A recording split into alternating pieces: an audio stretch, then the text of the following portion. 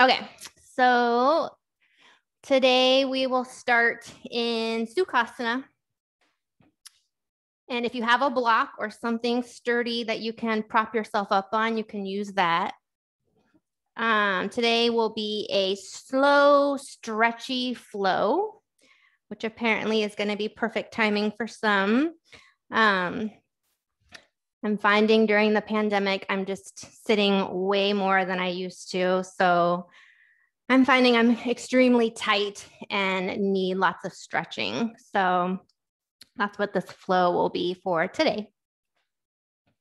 So if you have a block or something to sit up on, go ahead and kind of sit on the edge of it so that you can raise your hips up higher than your knees. Your knees can rest on the floor in a cross-legged position. And if you don't have something to sit on, that's okay. Just sit on your mat. And as always, you can rest your hands on your thighs, gently lower your eyelids. Find length through the spine, lifting through the crown of the head, just allowing a slight tilt of the pelvis, a little opening, finding the natural curvature in the spine here. Release some pressure in the low back. Relax your shoulders down and begin to start taking deep, slow breaths.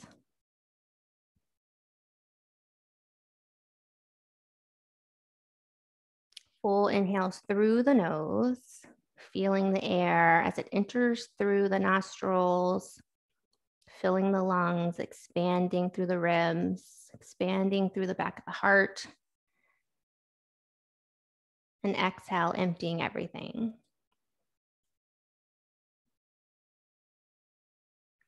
Starting to bring your attention to the present moment, to your body, finding that mind-body connection, letting go of anything else going on in your mind right now. So just allowing the next 30 minutes to be this moment, what you're doing.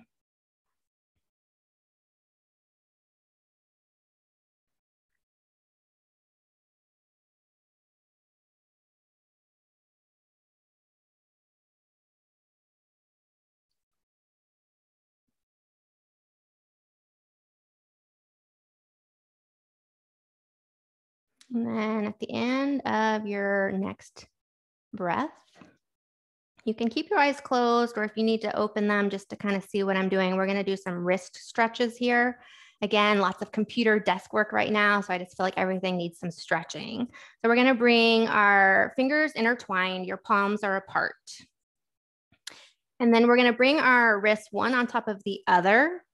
So the left wrist is on top. You're finding a flexion in the left wrist and extension in the right. And just feel that gentle stretch here. And then exhale, your next inhale, switch. So now the right hand is on top, left is on the bottom. Finding flexion in the right and extension in the left. And then as you exhale, release. And then we'll bring our, keep your fingers intertwined, the palms are facing you. And then we'll do the same thing just in the lateral plane instead of the vertical. So rotating so that left wrist is in front and flexed. Right wrist is extended. Breathe in. And then exhale, switch.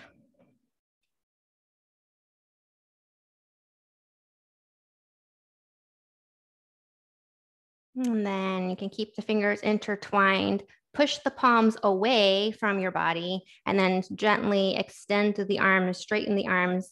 Breathe in as you bring your hands and the palms up towards the ceiling. Relax the shoulders down. And then as you exhale, release the hands, slowly allow them to come behind the back, intertwine, bringing the palms together, and then push the palm packet towards the floor, finding that stretch, lowering the shoulders, finding length. And then release, maybe shake out your hands, take the block out or whatever it is you're sitting on. And then we'll move into dolphin pose. So we'll bring our forearms down towards the mat in candlesticks or a number 11. The palms are flat, fingers are spread wide. Tuck your toes, lift the hips, coming into a kind of like a downward facing dog. Your shoulders are stacked on top of your elbows. And then see if you can begin to walk your toes in towards the elbows. As you do this, you might find that your elbows start to splay out to the sides. Try to draw them in so that they stay in that candlestick formation. So just finding a stretch here, some strength and stretch in our shoulders here. Continue to breathe. Imagining that you're pushing your chest back towards your thighs. And you can stay here. Again, your shoulders are stacked on top of your elbows. You might begin to find that you're shaking, you're finding that muscle action here. If you want a little bit more, we'll do some dolphin push-ups. So straightening through the right hand, then straightening through the left, lowering the right forearm, lower the left forearm. Lift the right, lift the left, lower right, lower left. One more time. Lift right, lift left, lower right, lower left. And then take it starting from the other side. So lifting the left forearm, right, lower left, lower right. Lift left, lift right, lower left, lower right. Last time, lift left, lift right, lower left, lower right. And you can drop down towards your knees, drop down into a child's pose if you want. Stretch it out here.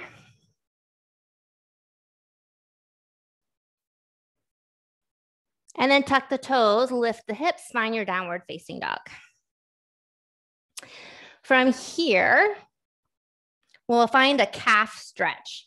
So we'll start with our right leg. So we'll straighten through our right leg and then kind of come light up onto the left toes. Maybe you can take like a small step forward and just kind of lightly lower the toes on the left towards the ground and lower your right heel towards the ground. Keep pushing firmly through your hands, lifting your hips up high, so you should be feeling an opening through the back of the right leg. If your right heel doesn't come down towards the earth, it's okay. Just get it as close as you can. The more you push, gently pushing towards the floor with the right heel, the more stretch you'll find in the right calf. And then you can release and take it to the other side. So this time coming light on the right toes, maybe stepping forward just a bit, and then pushing through left heel towards the mat. Keep sending the hips up high, finding length through the crown of the head towards the tailbone. And just gently trying to push the heel, left heel as close to the mat as you can get it, finding that stretch and that extra space through left leg.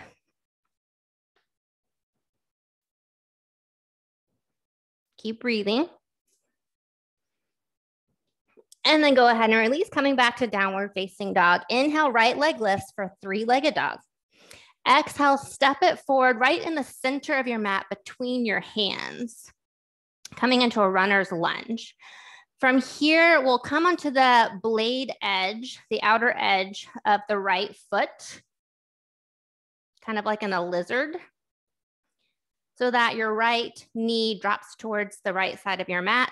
You're staying on your fingertips, maybe using the blocks underneath your hands, and then just kind of find that opening by dropping left hip down, dropping right knee down. You can remain still here, or maybe kind of find a small bouncing motion, just finding that extra space here. It's kind of like a lizard runner's lunge. One more breath in here. And then as you exhale, straighten, bringing the right foot back towards the earth. And then we'll take our left foot to cross behind the right. All right, so from here, we're gonna do something a little funky.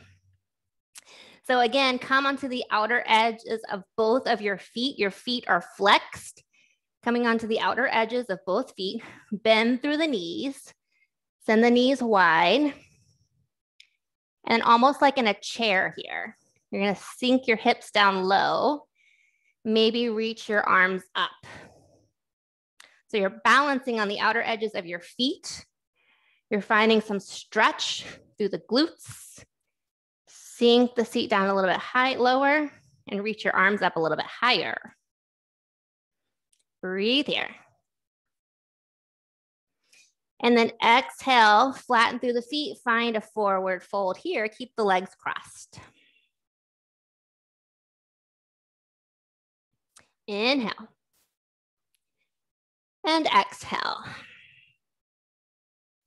So let's take our hands behind our back, clasp the hands, and then allow the hands to drop over the head. Maybe using a strap if it's hard to grasp your hands here. And just breathe here. Release the hands, coming back into a fold. Inhale, halfway lift, flat back. And exhale, fold. Inhale, coming back to the outer edges of your feet, coming into that funky chair again. Flex the toes, bend the knees, send the hips back, seat back, maybe lift the arms. Just one breath here. Inhale.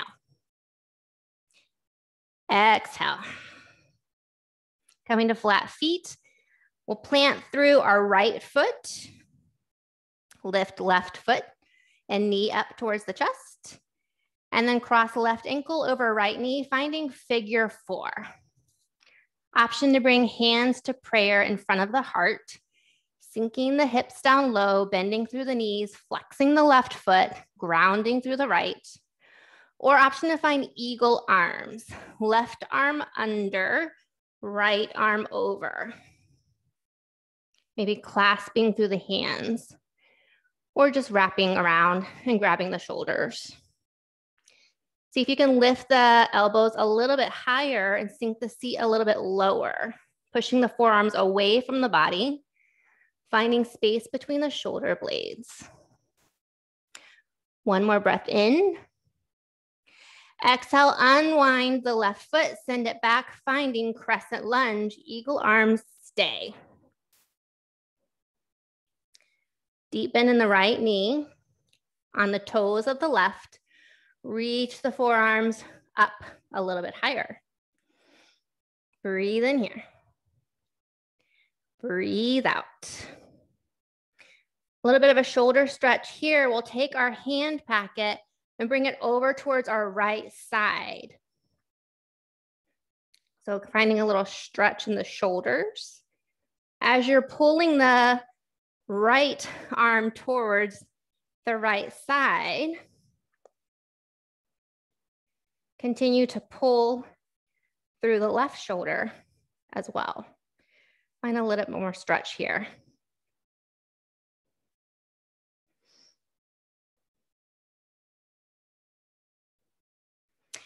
And then you can release the hands, reach the arms up high. And we'll go through a chaturanga vinyasa here. Step the right leg back. Inhale, coming forward into high plank. Exhale, chaturanga. Inhale, upward dog. Exhale, downward dog. Inhale, left leg lifts. Exhale, step it towards the center of your mat between the hands. Come onto the outer edge of the left foot. Go in that funky lizard runner's lunge. So drop the right hip down and allow the left knee to fall towards the left. Option to remain still or find a slight bounce. Opening up through the right hip flexor. Breathe in here. Breathe out. Flatten through left foot. And then we'll bring our right foot behind our left, coming into that cross-legged forward fold. Come onto the outer edges of both feet, bend the knees, sit down into that funky chair. Find your balance, maybe lift the arms, breathe in, breathe out. Breathe in, straighten through the legs, forward fold, breathe out. Inhale, halfway lift. Exhale, fold. One more time for one breath, funky chair. Find the outer edges of your feet, flex through the toes, bend the knees, send the seat back, lift the arms. Inhale. Exhale.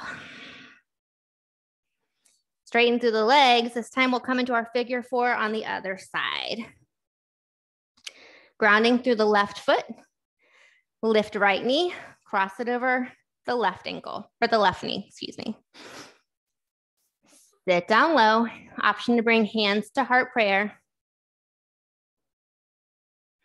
Or find your eagle arms. Right arm under, right leg over. Breathe in here, lift the elbows, push the forearms away, sink down a little bit lower, finding some strength in the left quad. And then slowly, gracefully unwind, send the right leg back, finding crescent lunge. Eagle arms stay. Breathe in, lift the arms a little bit higher. Breathe out. Send the arm packet towards the left. So your body stays square towards the center, just the arms are stretching over to the left. Breathe in here. Breathe out. Release the hands, inhale, arms sweep up. Exhale, find your chaturanga. Left foot steps back. Exhale, lower. Inhale, up dog. Exhale, down dog. Walk your hands back towards your feet. Maybe heel toe the feet out, hips distance apart, finding ragdoll here. So finding a gentle bend in the knees if that feels good, if you're tight. Allowing the head to drop. Tailbone to lift higher.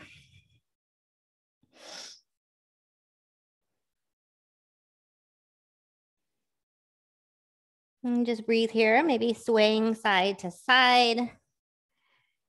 Maybe allowing the hands to come up over the head, intertwined. Whatever feels good for you here, just release. May feel good to bend one knee at a time.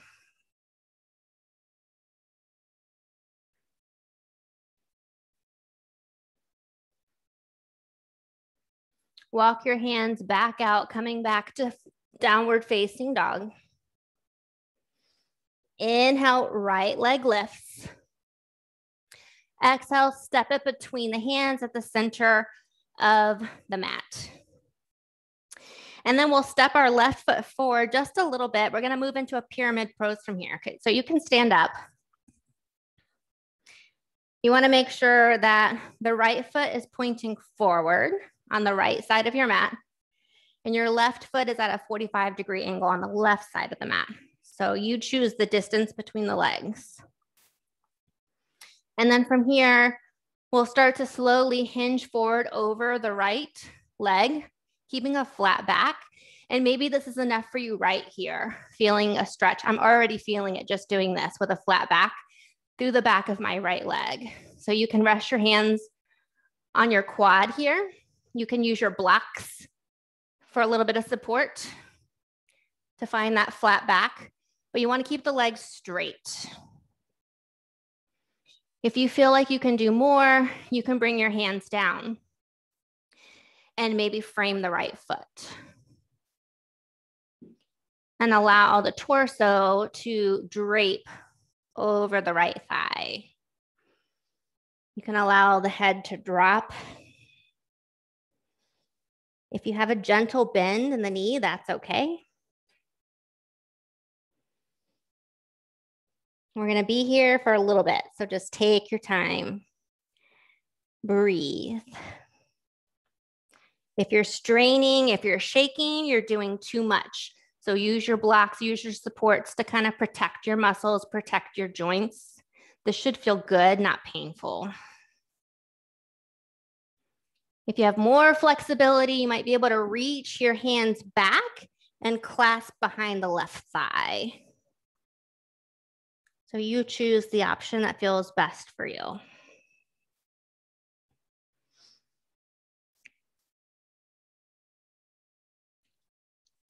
Two more breaths. This feels extra yummy. Last breath.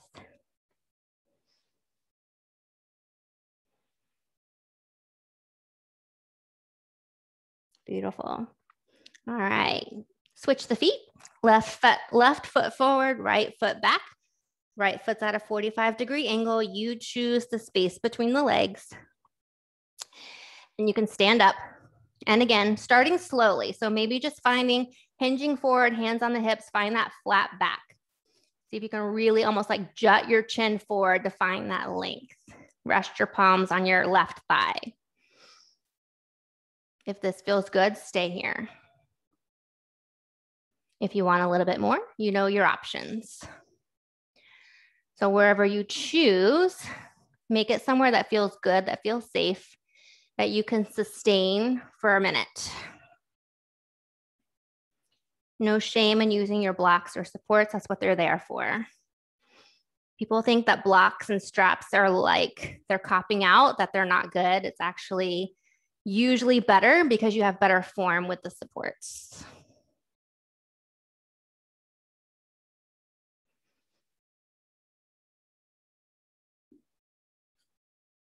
And the longer you stay in these poses, like yen-like, where you continue to breathe and just let the body fall where it falls over time, that's where your flexibility increases.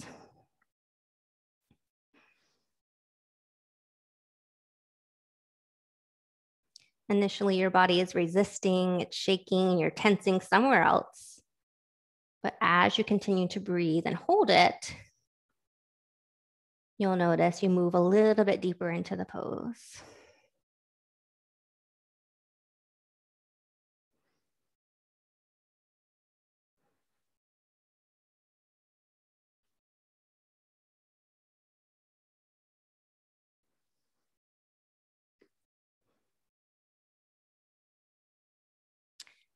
One more breath here. Plant the hands, step the left foot back, downward facing dog. Breathe in. Breathe out. Lift the right leg, inhale. Step it forward towards the top of the mat. And then we'll come down onto our knee actually. Draw the left knee in right behind the right. So you're on all fours with your legs crossed. This is the best way to set up for cow face pose. So when you're kind of in this like table type position, it's easier to stack the knees one on top of the other. And then from here, see if you can spread your feet out wide to the edges of your mat and then sit down. So moving in, let me turn this way. So for cow face pose, if you're super tight, you'll find it a little bit easier or gentler if you draw the heels in towards your hips. So this is a great way to be. If you have more flexibility or you want to challenge yourself, you draw your heels away from your hips. See if you can keep your knees stacked. Find the length through the spine. Try to ground down through the right hip. So if it's lifting up way off the mat, you're doing too much. And then from here, we'll plant our right hand down. Inhale, lift the left arm up. And then exhale, find a side bend. Try not to kind of collapse in. See if you can open the chest, spin the chest open to the ceiling. Reach through the crown of the head and the fingertips.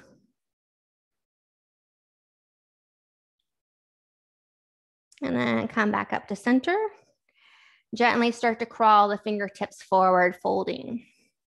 You choose the depth of this fold. So maybe this is enough right here, keeping that length through your spine.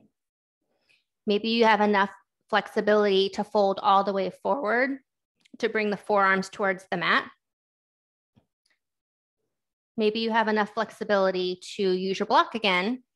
And maybe like for me, for example, I would put it on the highest setting and then I can rest my forehead on the block and then rest my forearms down. Again, notice if right hip is creeping up, what can you do to change to keep the integrity of the pose? 2 breaths here.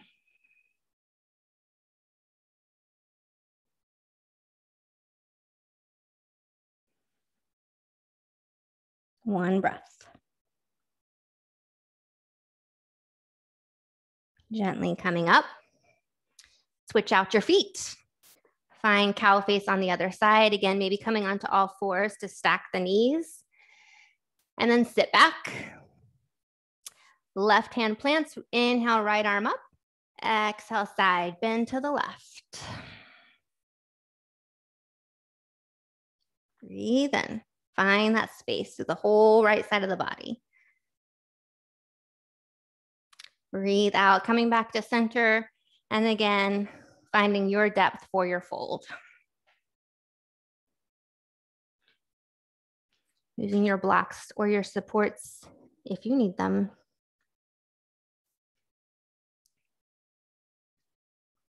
And just let it all go here. Try not to have any muscle activity.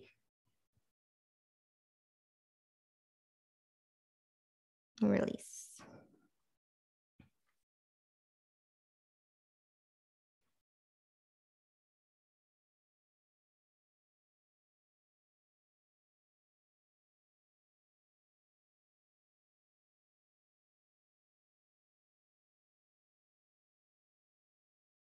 Inhale, slowly draw the fingertips back towards the body, finding length. Uncross your legs, maybe extend them long, shake them out. Bring back the circulation if you lost any there. And then we'll move into a bound angle pose from here, supine. So drawing the heels together, the knees out wide, you can begin to find your way onto your backs. Supta Baddha Konasana or supine bound angle. Allow the knees to fall open. Arms along the sides of the body, palms facing up, maybe eyes closed. If you feel any tension here, you can allow your blocks or pillows or towels underneath your knees to provide a little bit of support. And just let it all fall open here.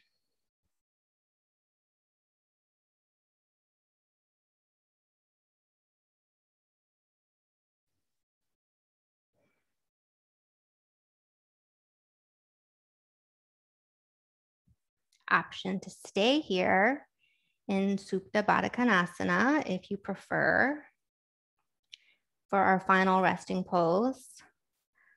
Or if there's another pose, corpse, whatever you would like to use to close out your practice, making your way there.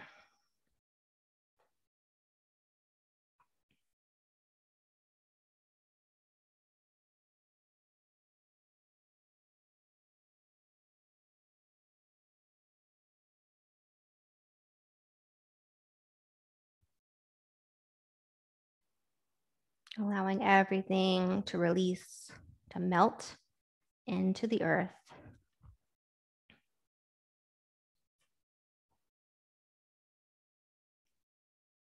Breath is natural.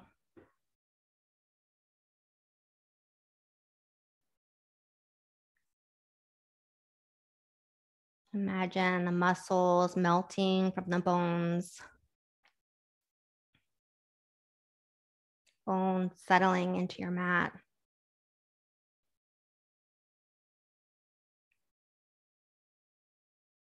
Skin melting to the mat. Shavasana.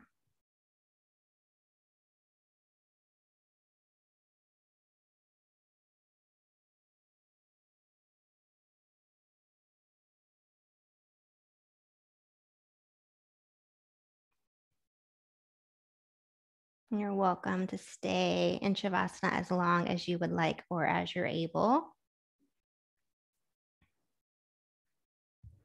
Thank you for practicing with me today. Have a good weekend. Namaste.